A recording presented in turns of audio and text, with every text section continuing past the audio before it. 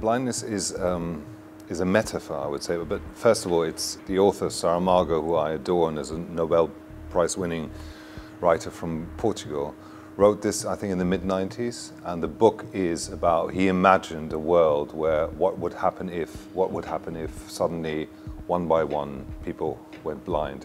This big question in moments of crisis, how do people respond? Who are we, in a way? We're living in crazy times.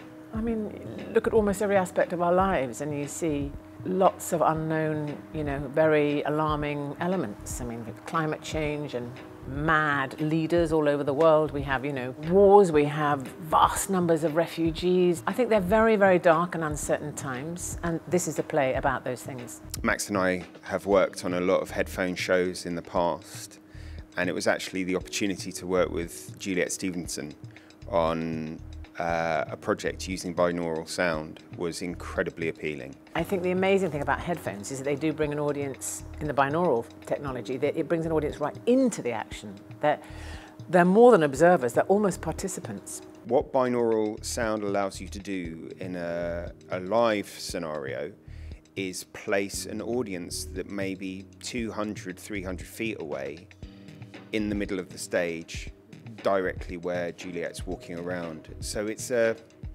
very strange, voyeuristic experience, unlike anything else. I'm incredibly excited to be performing at the Carré, which looks so beautiful. I mean, huge, which is a little bit daunting, but I really love big theatres, actually.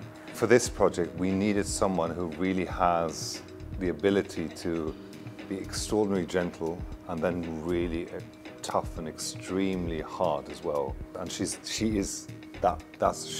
that's her. She has a ferocious intelligence. She has the most incredible energy. And that was all legible in the sound recording. You could hear from the sound recording how extraordinary she was.